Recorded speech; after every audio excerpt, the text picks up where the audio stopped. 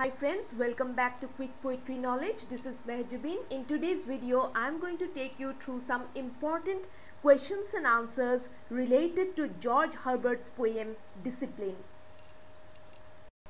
What does the word discipline used in the title of the poem signify? The word discipline reflects the fear that God seems to drive into man in order to get human beings to submit to him. The title implies that God keeps man in a state of constant fear. Therefore, the word discipline reflects punishment or the danger of being punished. However, the poet begs God to give up this method of obtaining the surrender of human beings.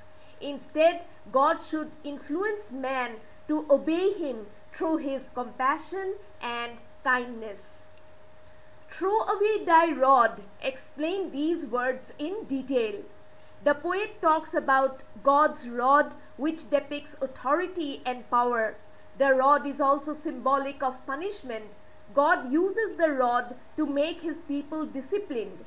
Those who don't follow the will of God are punished with the rod, just as parents might use a rod or a cane to punish their child. The poet implores upon God to discard his rod of punishment and adopt a softer approach while dealing with human beings who have sinned or faltered in their path.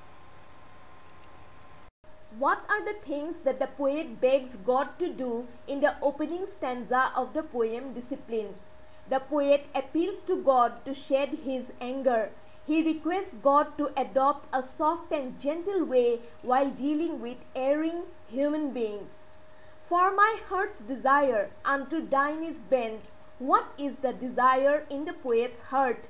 The desire in the heart of the poet is to be in a harmonious relationship with the heart of God. I aspire to a full consent. What does the poet aspire? The aspiration of the poet is to live according to the wishes of God. He does not want to stray from the path of truth and goodness.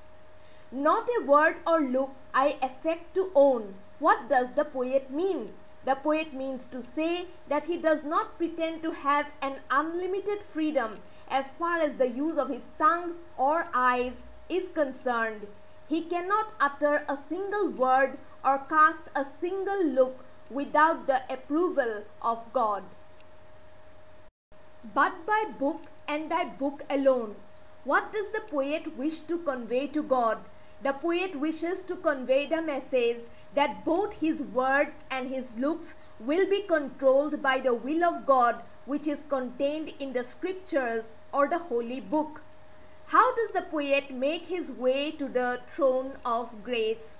The poet says that even though he feels ineffective in his actions and ends up crying over his failures or disappointments, yet he feels that he is slowly, though haltingly, moving towards his exalted seat so as to seek God's grace. The poet tells God that he is approaching God with humility. Thereby, he hopes that God would treat him with mercy. Who can escape his bow? Explain these words. The poet means to say that nobody can escape the arrows shot from the bows of love. Escape means escape. Initially, love was defined as a man of war who could shoot from afar. Now love is like a bow from which arrows are shot at different targets. These are not violent arrows. These are arrows of love.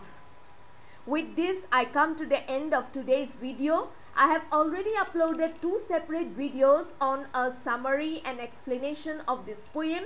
Do check them out, and until the next time we meet again, bye.